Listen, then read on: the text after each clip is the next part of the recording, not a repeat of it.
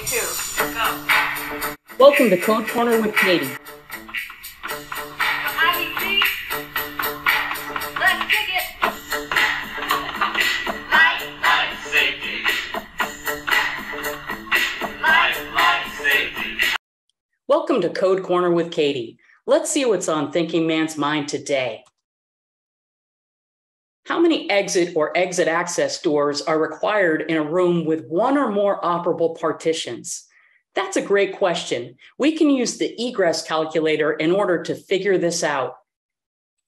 I'll be basing my answer today using references from IBC 2015.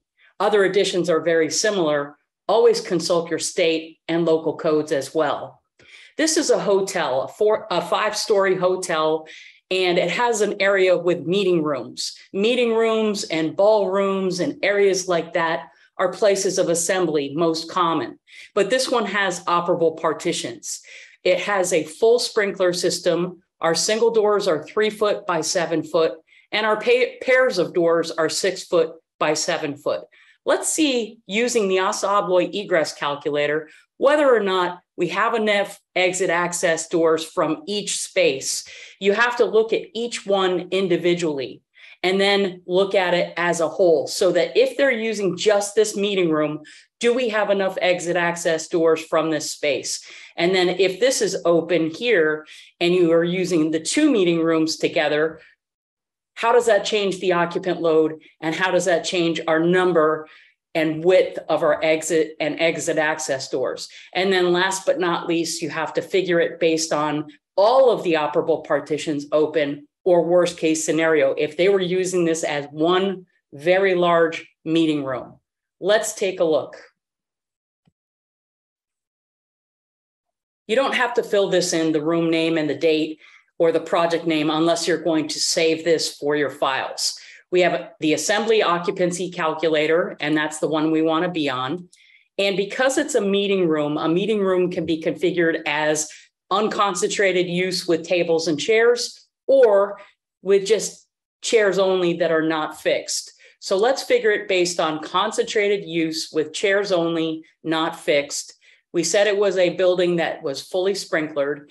And the first thing I want to do is enter the room length, the first one, and the width, which was 26 by 42, and hit add. That will calculate the occupant load just for the one meeting room.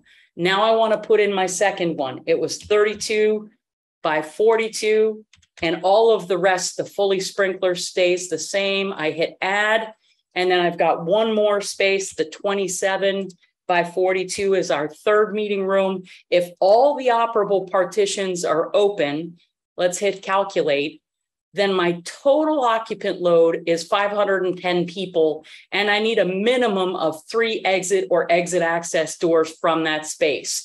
My minimum clear width per exit access would be 32 inches. I've got 76.5 inches total clear egress capacity width. My doors need to swing out, and panic hardware is required. The main entrance would need to be 38.25, and I can download this and save this information to my file for future reference. So what this is saying is, because each of these rooms are more than 50 people, I would need 2 exit access doors from each of the rooms. And then when fully open and used as one large room, I need a minimum of 3. Let's go back and take a look at what we had. We had 26 by 42. I do have 2 exit access doors if this partition is shut. Same thing here. I've got 2. And if this is shut, I have 2. When everything is fully open, I've got a total of 6 exit access doors from this space.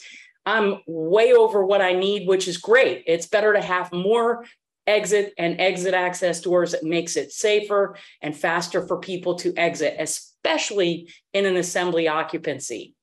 You can get a hold of that egress calculator at egresscalc.assaabloy.com. You can use it on your desktop, tablet, or smartphone. It is a free tool for you to use to calculate occupant loads, egress width, the swing direction of doors, make sure that you have the proper quantity of exits, all very quick.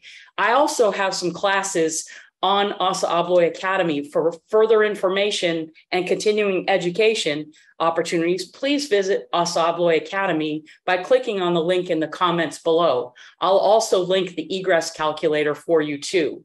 And please click like and subscribe to this channel. You can follow me on Twitter at Art Consultant and/or connect with me on LinkedIn for updates. If you have any code questions, or if you want to see a code question featured on a future episode, feel free to email me at catherine.flower@assaabloy.com. Thanks for joining me in the Code Corner today.